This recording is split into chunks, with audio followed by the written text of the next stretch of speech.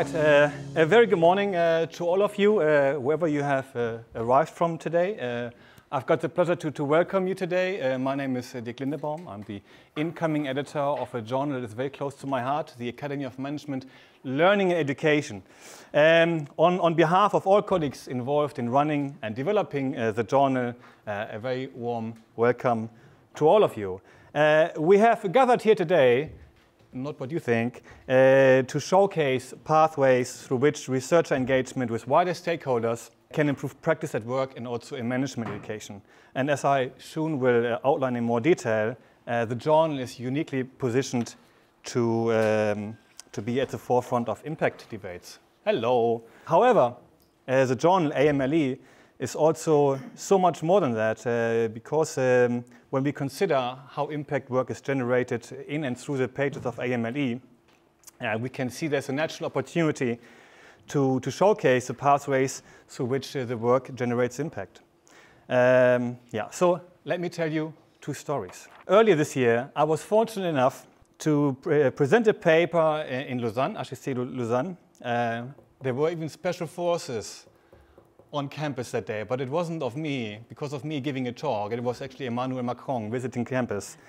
In that context, I met a colleague who took a visible pride in her teaching of postgraduate students on the subject of sustainability. Her argument was as concise as it was powerful. What greater impact to have than to help students learn about sustainability and apply these insights in organizations, be it in governments, NGOs, or other organizations. She recently published a report funded by the Worldwide Fund and the Sustainability Solutions Network in Switzerland with the title, The Integration of Sustainability in Business Education. Another story. My teenage son recently joined me for an hour-long car ride to the airport to pick up relatives. Having just learned that Dad took part in a podcast on ChatGPT and management education, he proposed we listen to it on the way to the airport. Little did I know. He was actually interested in the conversation on how the technology changes our relationship with knowledge in fundamental ways. More curiously still, he talked about the podcast the next day with his teacher at school, who has an educational interest in the technology. Why am I sharing these stories? There are two reasons for it. First, I'm telling these stories because they underline just how important positioned AMLE is at the forefront of impact debates. When we publish articles on pedagogical innovation, as you can see, for instance, the paper co-authored with my colleague April Wright, who can't be here today because of train strikes, or on the need of new curriculum contents, Laura Colombo, my colleague, we'll talk about this today, then these articles achieve impact on students and future managers through our teaching. The aforementioned report underlines that clearly. Students need to be equipped to face the present and future sustainability-related challenges in organizations. I'm delighted to note that AMLE references feature prominently in that report. And we should not forget, as argued in a recent book, that business schools, I quote, teach students at a scale rarely seen in other disciplines, and these individuals go on to inhabit managerial roles in a range of organizations. Second, while quantifying incarnations of impact in the sense of audible or recordable occasions of influence arising out of research play an important role in current impact debates, both examples suggest limits to quantifying impact, where the pre-test, post-test design often represent an ideal type. The fact that some instances of impact cannot be measured doesn't mean it is not there. AMLE articles also feature regularly on the AOM Insights website, an AOM initiative designed to help translate actionable suggestions for managers based on AOM published research. Most AMLE papers discussed today, I'm delighted to say, are actually featured on that website. And of course, the very event today is testament that AMLE is closely considering issues around impact and engagement, as opposed to impact featuring as a mere afterthought in the implications section. This development has grown into a non-trivial problem. Recent research underlines this problem. So it's a recent paper by Herman Aguinis, an in AMP, the Academy of Management Perspectives. They basically found that they explored the policy implications of organizational behavior and human resource management research based on reviewing more than 4,000 articles in the years 2010 to 2019. They found that policy implications are underutilized because only 61 articles, or 1.5%, included policy implications. And the take-home message was very clear. OB and HR research risks to become socially irrelevant. That's their terminology, not mine. Another example by my very esteemed colleagues, co-authors, fellow editors, Peter Fleming and Bill Harley.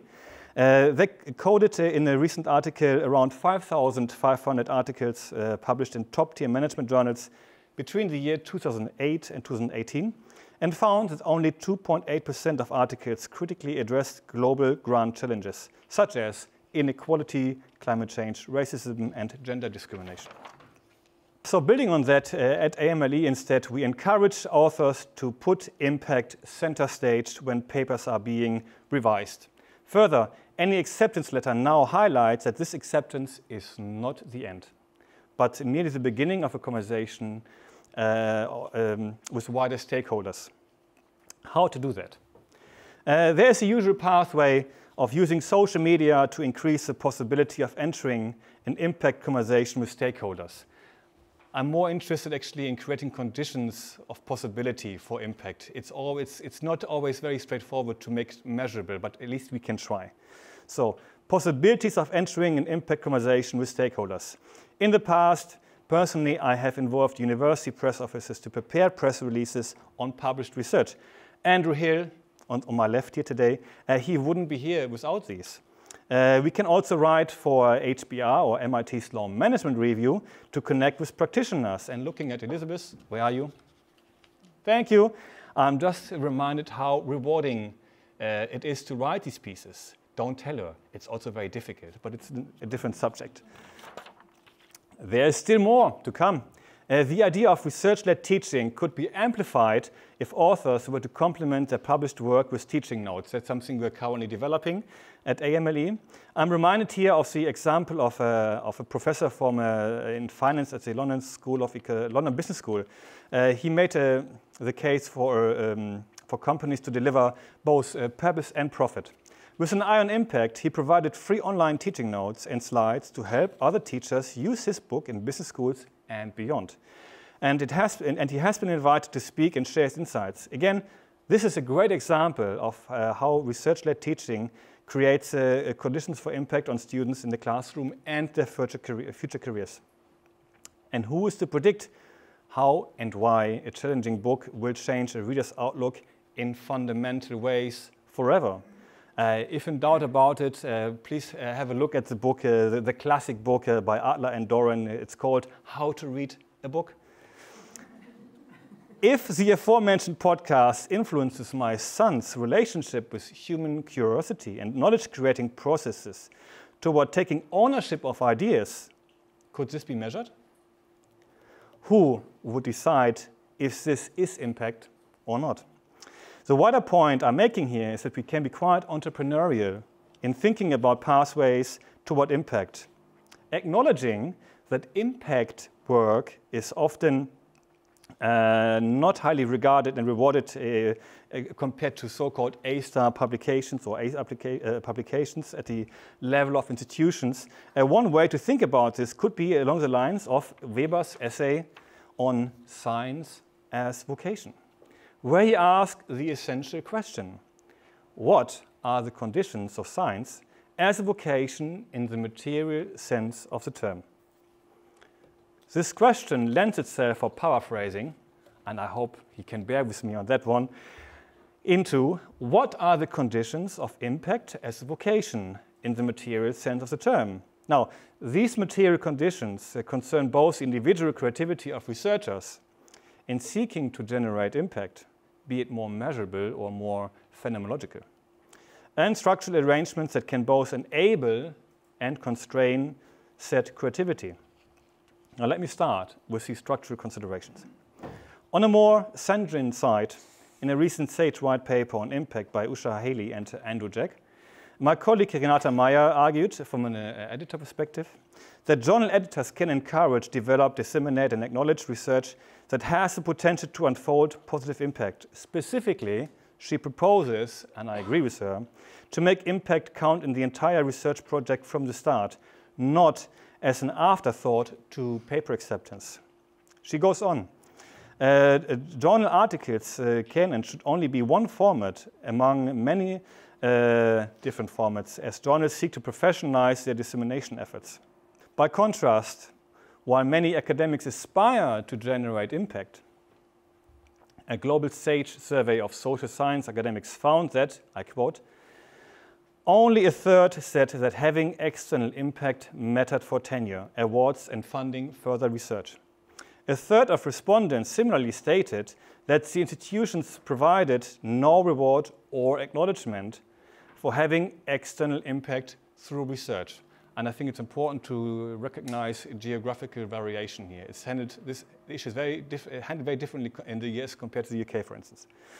After all, within many business schools, the assumption still runs strong that we must publish or perish.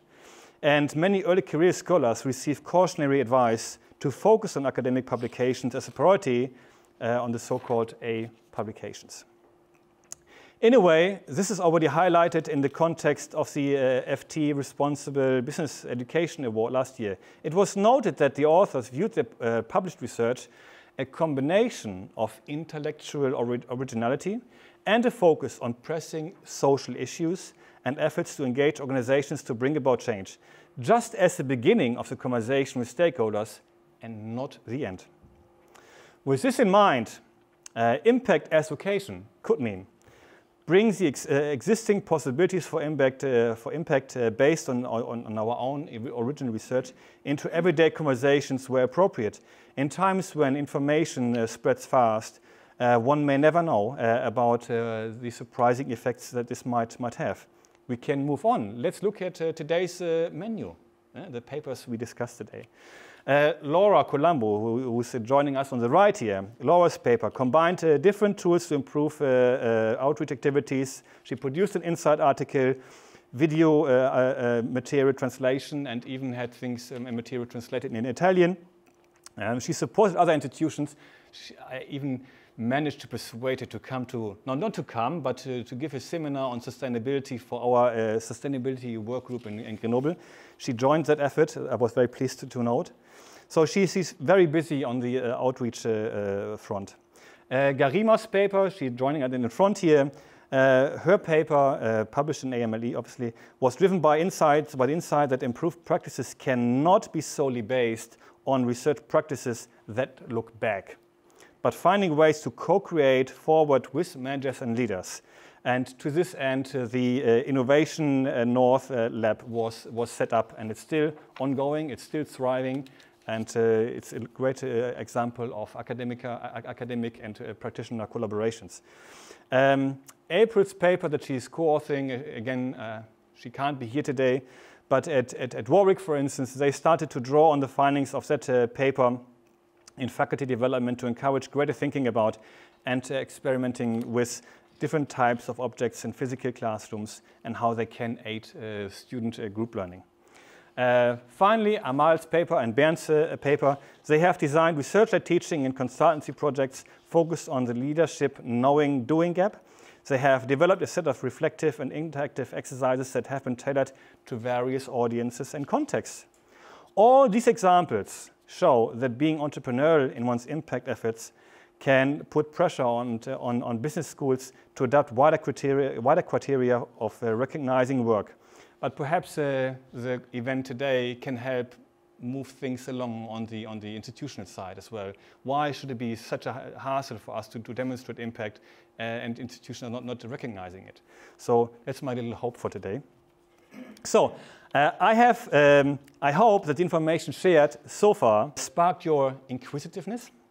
If it's only activated halfway, then I hope that introducing the keynote speakers will do the rest.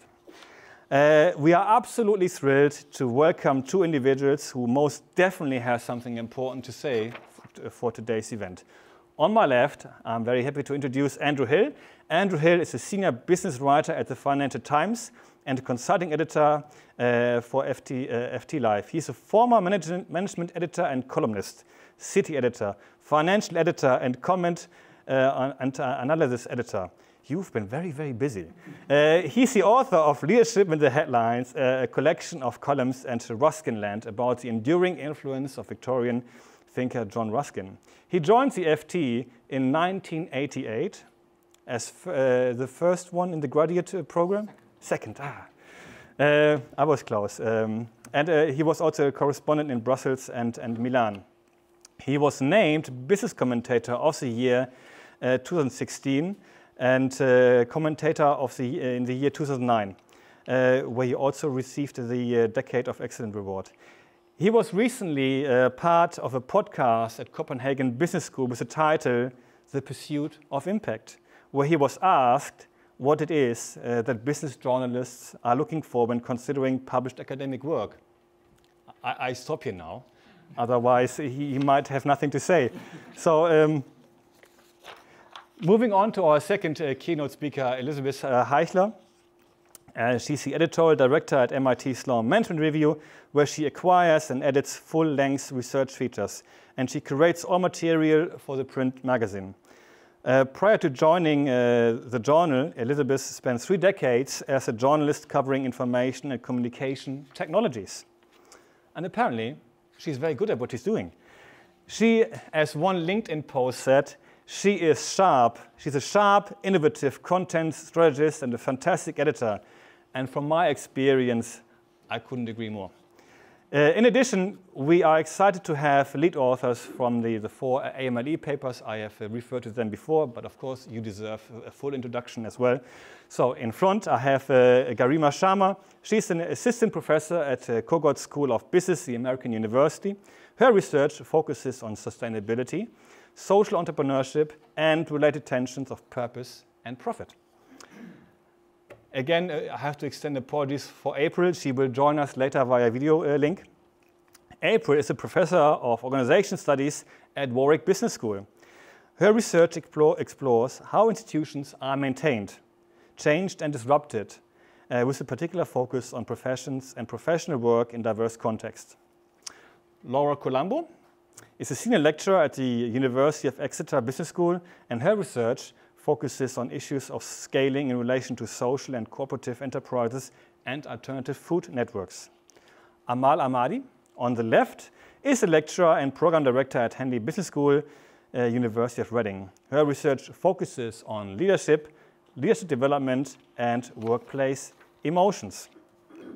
Each of these papers today is supported by 4 discussion facilitators. Manuel Ramirez, he joins us from the far right corner. Thank you, Manuel. Lisa Anderson, you can see her on the right. Thank you. Tim Edwards, I guess he's stuck on the train. I'm sure he will come. And Christine Moser, who very, very spontaneously stepped in for Amanda Goddard, who was she's suffering, unfortunately, from ill health.